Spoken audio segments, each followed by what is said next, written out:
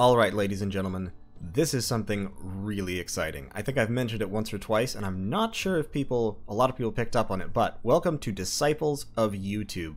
This is a YouTuber Disciples multiplayer game. We have 5 YouTubers competing, and 5 other players assigned to them as disciples, and we are going to be playing teams against each other in a 10-player middle-age game. And it's going to be hilarious. It's going to be terrible, but also hilarious. I don't know what those little symbols are for. Not honestly too sure. I don't know why Pangea has one, because, like, I'm Ashdod, and that's Ulm. That's my disciple. I don't know why Pangea has a symbol, but, we're gonna see how it goes. So, I am playing as Ashdod, and my disciple is Ulm. And this is my god, Mr. Ed, the Talking Horse, god of Ashdod. So, I took, of course, a trollish Anakite meme bless with Mr. Ed. Quickness, fire shock resistance, and blood surge. Pretty solid. Not a huge, incredible meme bless, but a memish bless nonetheless. Over here we have Ulm, who should have taken a Rainbow Lenormor, a Rainbow Svartalf Master Smith, rather, for forging purposes. And we, of course, start next to each other, so we should have a nice, safe area here to expand from. Let's look at the other pretenders, shall we? So we've got Wilbur Post, Guardian of the Vestibule of Mr. Ed the Talking Horse. Mr. Ed the Talking Horse himself. We have Team America Freedom Liberty, King Khan, the Mouth of Bon Jovi, Bald Eagle's Scream, Sephiroth Wheatlord Goku 420, and XXX Stop Hitting Yourself. Tiny Pony Disciple, My Little Pony. Oh, it's gonna be glorious. So, Disciple games. I'm not sure if you haven't played a Disciples game before. The way it works is you've got one pretender god, which in our case is Mr. Ed. That pretender god spreads the dominion of both players, of both the disciple and the pretender, is determined by the pretender god. The disciple does not spread his own dominion, he spreads the pretender god's dominion. So in this case, our dominion is Turmoil 3, Production 3, Cold 1, Growth 2, Misfortune 3, and Drain 3. The reason I took this was, these are fairly hellish scales, to be honest, except I did get Growth, and I got Production. Production is vital to produce both Anakites and middle-age Ulm's extremely heavily armored troops.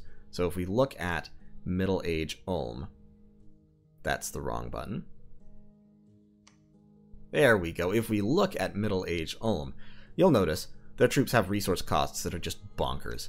Like, one of these Black Plate infantry costs almost as many resources as one of my Sheshai Anakites. They don't cost much gold, though. So Turmoil doesn't bother you too much. The recruitment point cost is very low, so, you know, you don't need a whole lot of income, you don't need a whole lot of recruitment points, you just need resources as Ulm. And if you have the resources, you can pump out a lot of troops very, very effectively. Except for Black Knights, but Black Knights are really expensive in general. Also, your Master Smiths are mundane researchers, so they don't care about Drain. Your Priest Smiths, likewise, also mundane researchers, so Drain 3 doesn't hurt Ulm the way it hurts a lot of other nations. In fact, Drain 3 helps in a way because it boosts your magic resistance in a Drain Dominion. And for Ashdod, Drain 3 does hurt. Drain 3 hurts quite a bit, but your research as Ashdod is coming from mages that give you a fairly decent amount. It's not huge, but it's something, so the inefficiency hurts you less. You don't recruit Emites for research. You recruit Rephite Sages for research, which give you 13 each. So, since you're getting it from giant mages, it hurts you less than it does human nations that have people who are starting at like 10 or 11 research points. So, I took it to afford the scales while still getting growth and production. Our strategy here is definitely going to be Anakite heavy to start with for me. He's got an Awake Expander, so our expansion should be pretty decent, hopefully. And then we will gather up basically just a ton of resources. You can see Ulm has 300 resources already. Wow. I'm sorry, that's 300 recruitment points. I wonder why Ulm has 300 recruitment points and I only have 188. Despite them being a wasteland and a mountain. Interesting. Well, in any case, we're going to lean heavily on having the production capacity to pump out tons of our heavily armored and or giant troops. He'll have Iron Blizzard to back him up and the normal stable of Middle Age Olm spells and item foraging. I, of course, will have mostly Zamzamites. Zamzamites are a big aspect of Ashdod. Now, full disclosure, I have never played Ashdod before in a real game. In a real multiplayer game, I have never played Ashdod against, like, other serious players. So, I am probably going to get just utterly demolished. It's probably going to be embarrassing. But we will do our best. So I'm going to recruit a Rephite Sage, 2 Sheshai Anakites. If I cancel the Rephite Sage, I could get started on the third one, so that's what I'm going to do. Instead, we'll build a... I can't afford a Kohen either. We're just going to recruit no commanders turn 1. We're just going to focus entirely on Anakites. You, of course, are going to become the Prophet, and we will name you... Oh boy, I don't know much about, I don't actually know much about Mr. Ed Cannon. Who's another character from Mr. Ed? Give me 1 second here. It's gotta be good. I think we're probably gonna name our prophet here Roger Addison.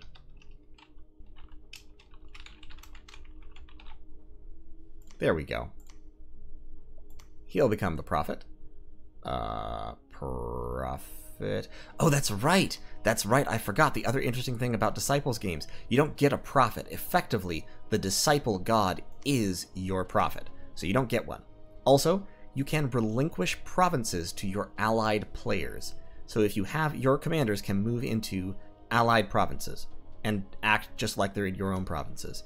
And at any time, if both players have a commander in a province, the player who technically owns it can give it to the other player. So it doesn't really matter who owns what province in a lot of ways. Now, your armies still cannot fight together. They won't fight on the same side in battles, which is a little bit frustrating sometimes, but it'll work out. So, obviously I don't actually have any moves to make right now. We're just going to, like, patrol with Roger Addison, because his army, I don't think he can turn 1 expand with just Gileadites and Edomites. I think that would be very, very dangerous. Edomites are not very good troops. Gileadites are solid troops, but not, like, especially solid. They could easily be cut down by enough humans, and I just don't know what's around me, so risky. I'll probably want to go there first, because that's a mountain that will have more resources. These are all just plains, and that's a wasteland. Excuse me. So, let's look at the other pretenders, shall we? So, My Little Pony, Master of the Night Sky, He Who Hungers for the Sun, the Face Painted with Bells. For Eryu, I believe this is going to be Astral and possibly Death? I don't know what He Who Hungers for the Sun means. In any case, it's playing Eryu, and this is, let me get the player list for you real quick, because I'm sure you want to know.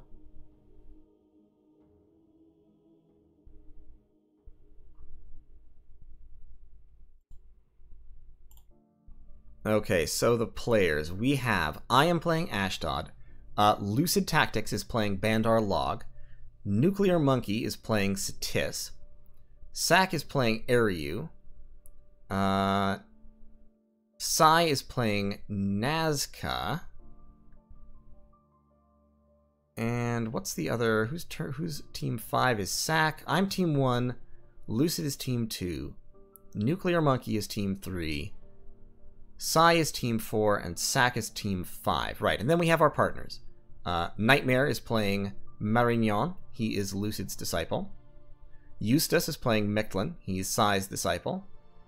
Jay Breton is playing Pangea. He is Nuclear Monkey's partner. And Resoc is playing Vanheim. He is Sakine's disciple. And Nasajin is playing Ulm as my disciple. So it's going to be a lot of fun. In any case, Eryu, primarily an air and nature nation. In fact, almost entirely an air and nature nation. They do have a little bit of water and a little bit of earth from the Banshee. But beyond that, they don't have any astral, they don't have any death or blood or anything like that. Troop-wise, they've got Furbolg, and Furbolg are good troops. That said, they are good troops for the early era, and they're a little bit less good in the middle era. Still pretty solid. They also have Milesians, who are... I mean, Milesians are basically slightly improved independent infantry. They do have Milesian slingers, which are incredibly cheap. And they have air and nature income.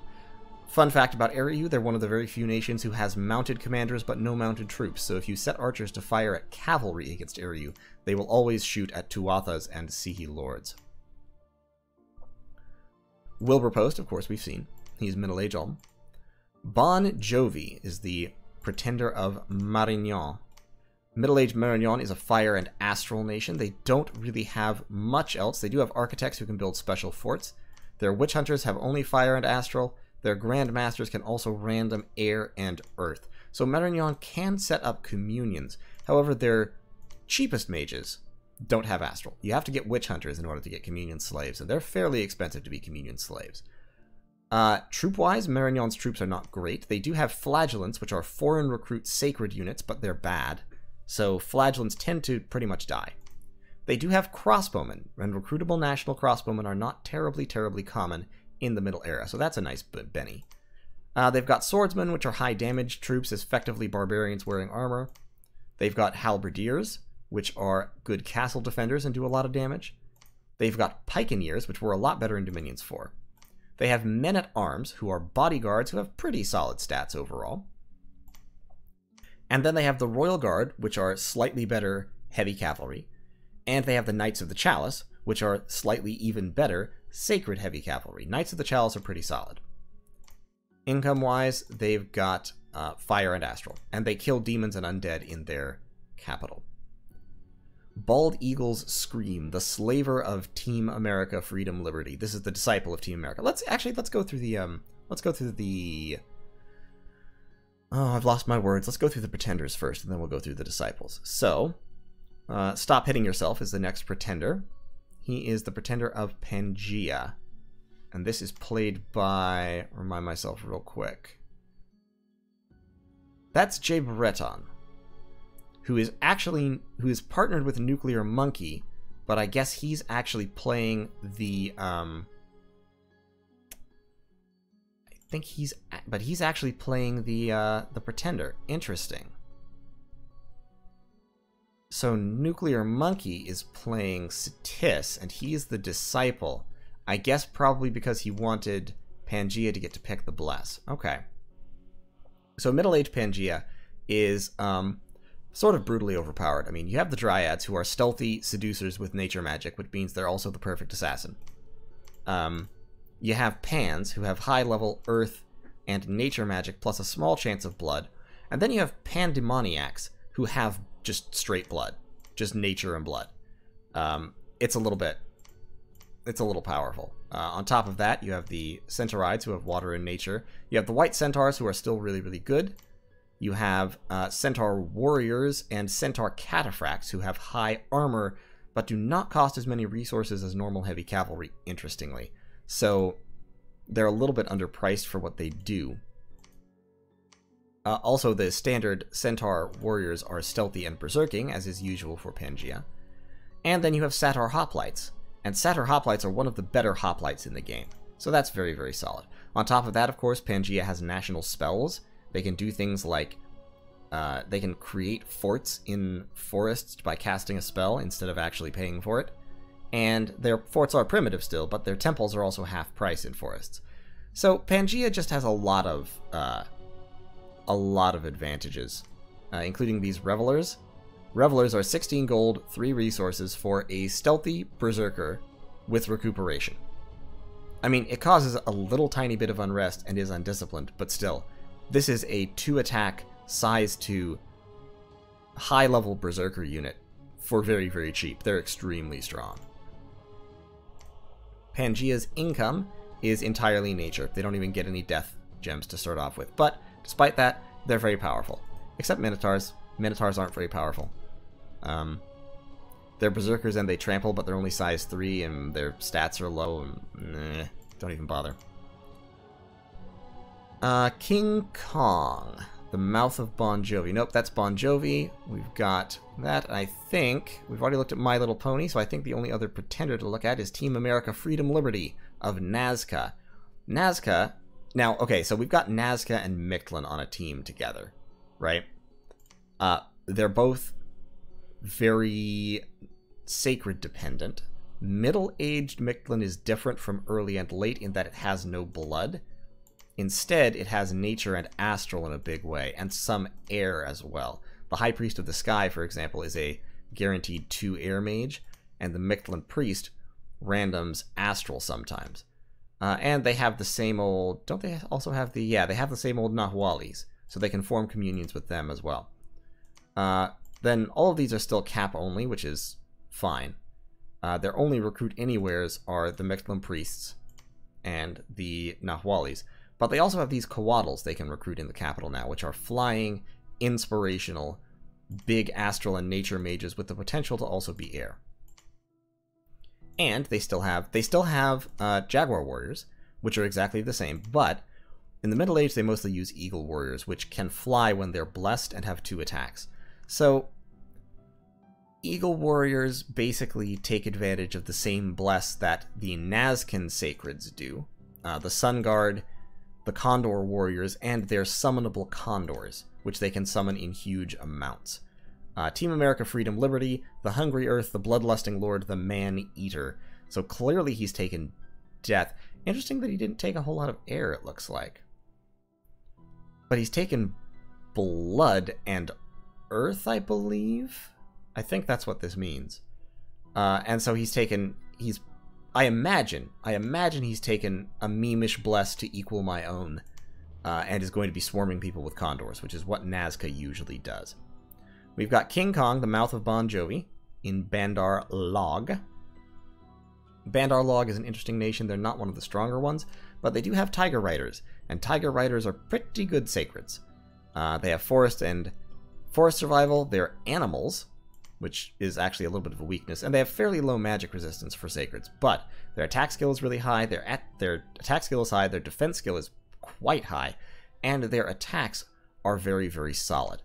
So their claws and their bite, they get 3 attacks each, so they get 6 attacks out of a square. And they have decent protection, very high defense. They're very, very solid. They also reincarnate occasionally, which is interesting, but doesn't really affect the game much. What is Bon Jovi's bless? Master of Fate, Destroyer of Demons. King of Kings. Okay, that's fire and astral. I mean, that's just straight fire and astral, I think. Huh. It'll be interesting to see what people went for. And, of course, this is Earth and Nature, and Princess of Poetry and Song. Not sure what that is. Might be astral, might be nature. I don't know. In any case, this is going to be a good old time. Throne-wise, we need 13 ascension points to become the new god, and we have 1, 2, 8, 10, 12, 14, 15, 16, 17, 18. Really? We need 13 out of 18? Oof. It's going to be rough. Yeah, 14, 18, okay. So we've got the Throne of Abundance, which gives us a whole bunch of gems and sloth. The Throne of Eternal Suffering, which gives us order, productivity, and misfortune. Fortune, which gives us luck. Gaia, which gives us growth. Knowledge, which gives us the Lore Master and the Sage. Ooh, that would be pretty cool. The First Age, which gives us magic. The Second Age, which gives us strength. War gives attack, skill, and morale. Pestilence gives death and death gems. And Might gives more strength. Interesting. Okay. So, this is going to be fun. It's going to be a good time. I anticipate I'm going to get brutally ruined. Looking at the teams, we're a fairly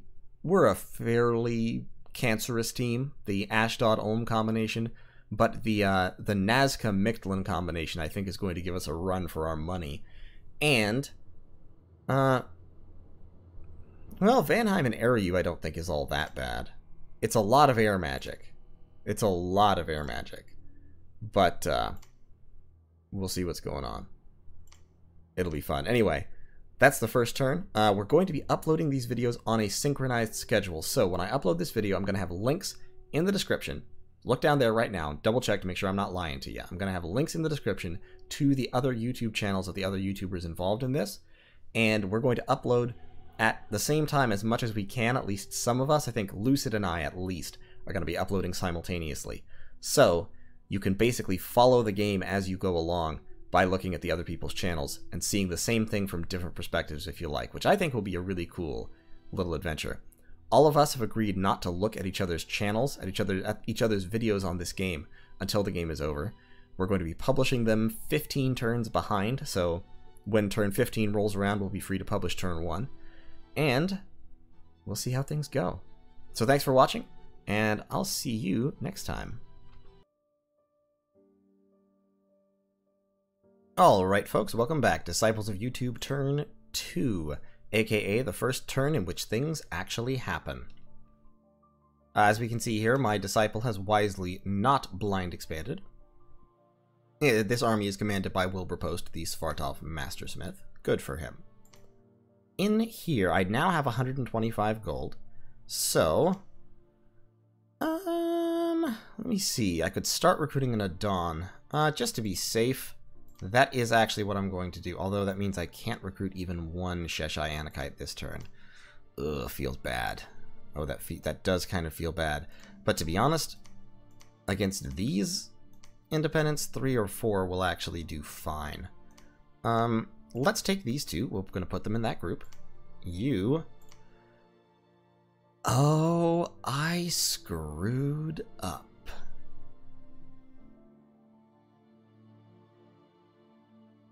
Yes, I did. I screwed up. Right well. Okay, so here's how I screwed up. Let me explain this in case you didn't realize. I forgot when I started this game, and when I played turn 1, I had forgotten one of the critical facts about Disciples games, which is that you don't get a prophet. Wilbur Post over here is effectively my prophet because he's my disciple. Not having a prophet and not prophetizing this guy, Roger Addison, means that he can't cast holy spells because he's not a priest, because he's not a prophet. Get me? So, he can't actually bless these Anakites. So, it's okay, it's not a critical error, it's merely a regular old fuck-up. What I'm going to do instead is, I'm going to recruit a Kohen, and we're going to have to go with Kohen expansion, at least for this first gang. So, this Kohen is going to end up with 4 Sheshai Anakites, and he will take them. Fortunately, I'm surrounded by fairly weak independents, so I can make this work. Like this province, Addison's army can take that province, no problem. We're going to set these guys in a line. We're going to set them all the way forward. We're going to tell them to attack closest. Mr. Roger Addison will hold and stay behind troops. As is traditional, we're going to bind that to key 9, so that I'll have it on easy access. They'll be able to take this province, they'll be able to take a few more provinces, they will peter out eventually, but 4 enraged Sheshai Anakites with a Kohen will still be able to take provinces as well. Like this one, they can take this province. Might not want to take 30 barbarians. 30 barbarians might be able to beat down 4 Sheshai Anakites. 6 Sheshai Anakites would absolutely ruin their day. And in fact, this army might be able to ruin their day. If it's really only 30 of them, I mean, they'll deal damage, but my units do have relatively high hit points. Well, I don't like their stats, though. Edomites kind of have crappy stats. Like attack skill 9, no thank you. But they do have javelins. Gileadites are a lot better, though. Just really a lot better. If you compare them, Edomites... Gileadites cost double everything except recruitment points, basically. Amorites do have that nice little poison spear. And they actually cost fewer resources. Oh, it's 2 fewer resources for 2 fewer points of protection? What? That's weird. That is a very small difference in price for 2 points of protection. And I also, of course, have Gileadite archers, which are very, very tough. Very, very expensive archers. Bashanites ain't bad either. I mean, none of these guys are bad in terms of stats. They're just expensive, like really expensive. I mean, 50 gold is more than most nations pay for their elite sacred units. And Bashanites are decent troops, but elite sacreds they ain't. The only thing they really have going for them is strength 20. Like, if I'm going to be paying those kinds of prices, I would rather, if I'm going to be paying 50 gold for a Bashanite, I would rather just suck it up and pay double the price for a Sheshai Anakite who is far superior in every way, and berserks, and sacred. You know, it's like, why would I pay a lower price for this guy when I could just pay for this guy, and this guy can kill Bashanites 2-to-1, like, without, I would wager, much of a problem, especially with the Quickness Bless. So, that's going to be the plan. Roger Addison will lead his army to take this province, and then we'll figure out which of these provinces he's going for. Next turn, I will send an Anakite gang to take this province, which will give us a ton of resources. Actually, yeah, that would be a great province to take next, just because of the extra resources. And we still have Mr. Ed researching, so our research is actually shockingly solid. In case you're wondering about why I'm researching what I'm researching, it is because, as I said before, I have never played Ashdod in a multiplayer game, so I don't honestly know if this is a great idea. But I feel like it is. I feel like going down enchantment to get some of these death and astral spells is a decent idea early on. And like I said, I want to try using reanimation, because Ashdod does get special skeletons, the long dead Rephites, and I feel like that could potentially give me a boost.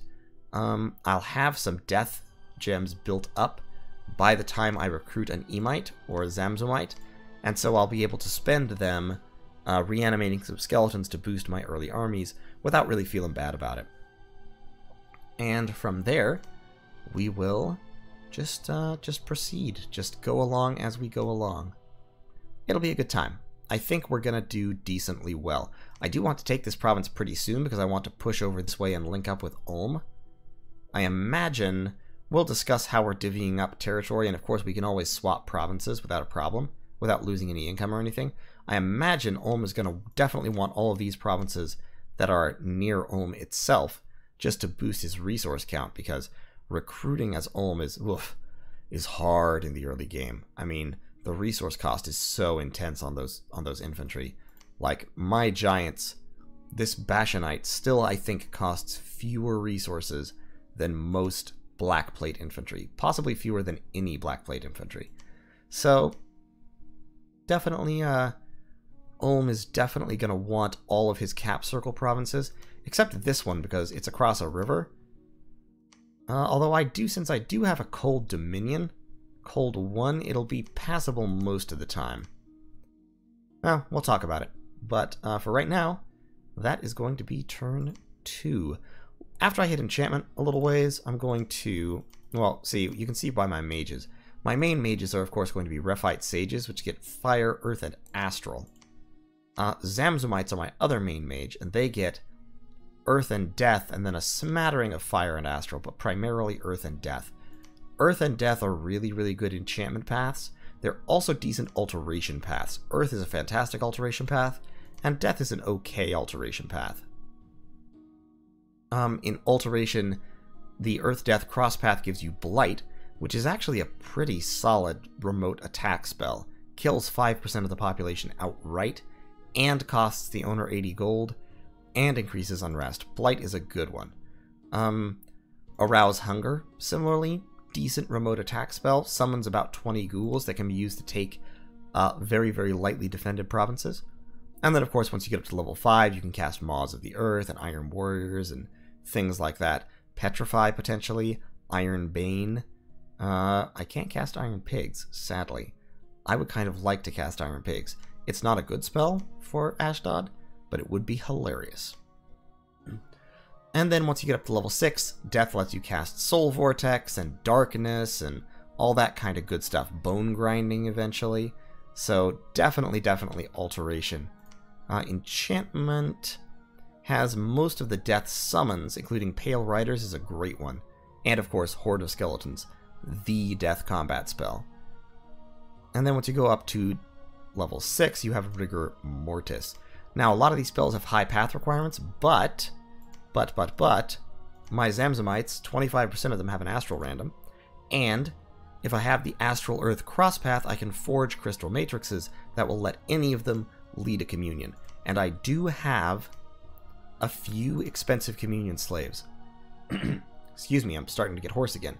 So, when I need to cast one of those expensive high path spells, I can form a small communion to do so. Communioning is not Ashdod's primary combat strategy. It's expensive for them and it's difficult. But you have the option. The option exists. Most of your 3 main mages all do have at least astral randoms. And Emites get the astral death crosspath, which is actually pretty impressive. So you can do communion stuff to an extent.